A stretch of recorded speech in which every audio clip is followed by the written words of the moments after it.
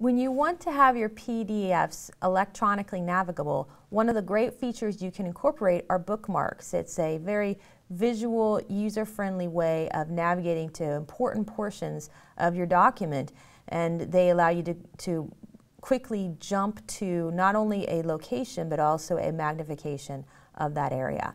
So let's explore ways that you're able to create these bookmarks and customize them as well. So here's a file that has several pages, and many of these pages have articles on them, and we have a table of contents that's built into the document, but we can also create bookmarks that will easily allow users to jump back and forth, maybe something that parallels the table of contents structure here. And I can easily create a bookmark using the selection tool and highlighting text on the page, right-click on the text, add bookmark, or ctrl-B, and because I highlighted text, the name is already in place for me. I'm going to move to another page,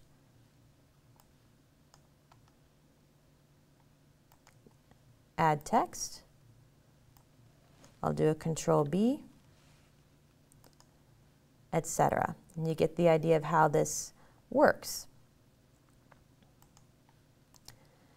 Now I'm going to make my way to the very beginning of the document, and this doesn't have text per se, it has a graphic. I can still right-click anywhere on the page and add a bookmark, or ctrl-B. And I'll just simply give it a name. Now what you're noticing is that the order of the bookmark was actually put relative to where my cursor was. I can actually move this bookmark up, and you can see the symbol moving as I drag it up, and there it is, and now it's in the proper order for me to make it easier to navigate through. I might also want to put in a welcome page. Notice that I have intro here selected, and so when I go ahead and right click and add a bookmark, because of what I had selected, the bookmark is in the order I want it to be in, so I don't need to rearrange the order.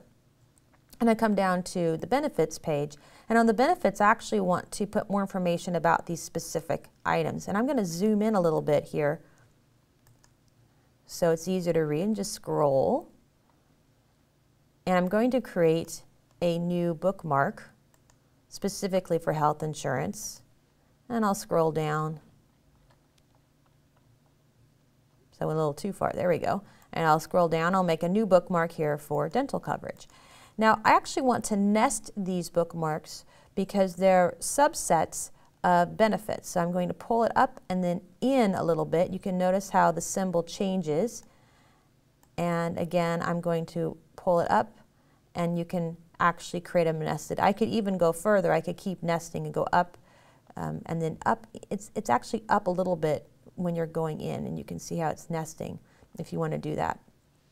Now if I scroll back here and position the page so I can see vision coverage, notice that dental coverage is my active bookmark, or the highlighted bookmark. When I add a bookmark, then everything gets put into place.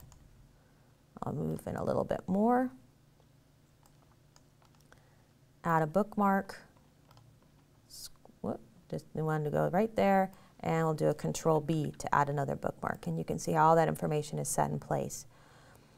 Now if I click on intro, welcome, benefits, holidays, and leave, I can quickly jump from location to location. Watch what happens when I go to these side benefits. Remember that when we created these benefits, they had a particular magnification in place. And so for that purpose, or for that reason, I'm actually able to use the bookmark not only to jump to a page, but also to a particular magnification or zoom level of that page. And these pages were set at a particular zoom. Now, if I wanted to change this, so for example, I go to vision coverage, and I decide that we want to make that a little bit larger. People who need vision coverage maybe need to have things just a little bit larger there. I can actually change my zoom. And when I right-click on a bookmark, I can choose to set destination.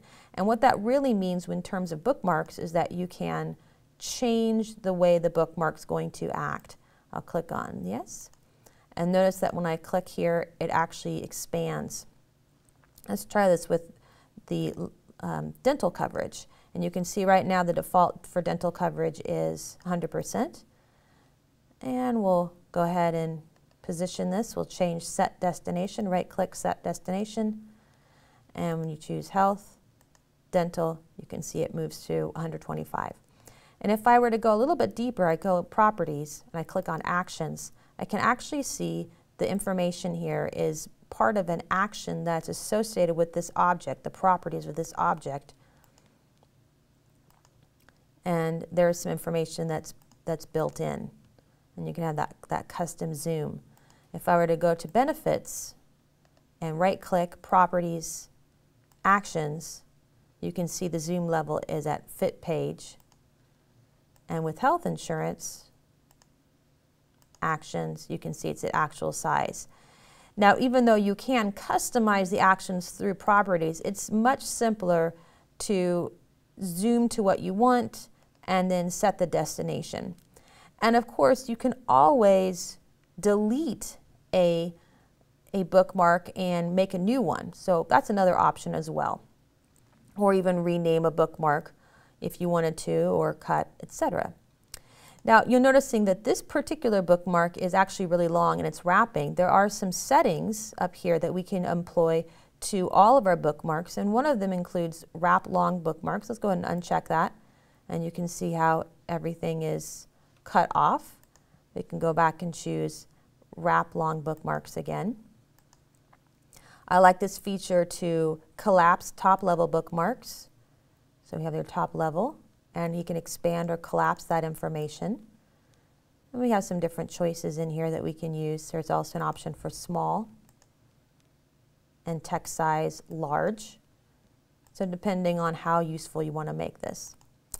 Now, going back to this idea of properties, you can also change the look and feel of your bookmark. So I want to draw attention to this contents bookmark, and I'm going to right click on it, access its properties, and I can choose to make this bold or italic, or bold and italic. Let's go ahead and make that bold. I can also change the color. So let's put in a bright red, click on OK. And I'm not quite seeing the color here because it's still highlighted, but if I click on a different bookmark, you can see that the color is definitely that red color. And I'm going to collapse top level bookmarks and select all. So when I collapse them, select all, access the properties, let's change the color to this light blue. Well, that's a little too light, isn't it? Let's do that again. Let's do a select all and properties. Let's change it to, how about a dark blue? There we go. And you can see how all of them changed. I'll expand this, but notice that the nested files didn't change. So this is a nice way to change some of those top level bookmarks. If I do Ctrl-A, now that they're expanded, I would actually be changing all of the content. But if I collapse first and then select all, Ctrl-A or Shift, I can make the changes, make them all bold, etc. Now, the other option you have is when you're working on these bookmarks, if you make some changes, you can use the current appearance as the new default, which means that when you're making a new bookmark, it'll take on the properties that you've defined. So for example, I'll come here to health insurance. I'm going to change the properties so that it is a different color. And I'm going to make that the current appearance as new default. Okay. Now I'll go over here to holiday, and I'm going to zoom in a little bit for paid holidays. Create a bookmark, nest it in, and you can see how it took in the same color that we wanted to use. Now, bookmarks are something that you can easily create or modify in your Acrobat file. However, programs like InDesign and Word will allow you to create bookmarks automatically using headers. So just be aware of that. If you export an InDesign file or use this PDF Maker and export Word files, you can actually create files that generate bookmarks automatically, and then you can keep them as they are. I'll go ahead and cancel this out. Or you can easily customize them as well. However, let's go ahead and save this file. File, save. I'm going to close the file here. This is Benefits 2. And I'm going to reopen the document. My bookmarks are in place, but did you notice that the bookmark panel wasn't opened? And so your users may not realize that there is this great feature of bookmarks to take advantage of. And one of the things that you can do to make this tool a lot more accessible is to actually turn it on by default. And we go to the File Properties and we change the initial view. There's a feature here called Navigation tab, and we can change it to Bookmarks, Page, Panel, and Page. We can even do a couple other things. So for example, I'm going to choose Single Page Continuous, and I think I'll choose this option for Fit Page, so it's a little bit easier to see. Notice how by default it opens up in a much larger zoom. I also have some tools about how the window and the menus are going to show up. I'll go ahead and click on OK, and I will save the file. And just so you can see what's happening, I'm actually going to change this to 800% and turn on page thumbnails, right? I don't even have an option to save. I'm going to go and close this file. And when I reopen the document, notice that the zoom is set to that fit to page and the bookmark panel is already open. So you can take advantage of that feature straight away.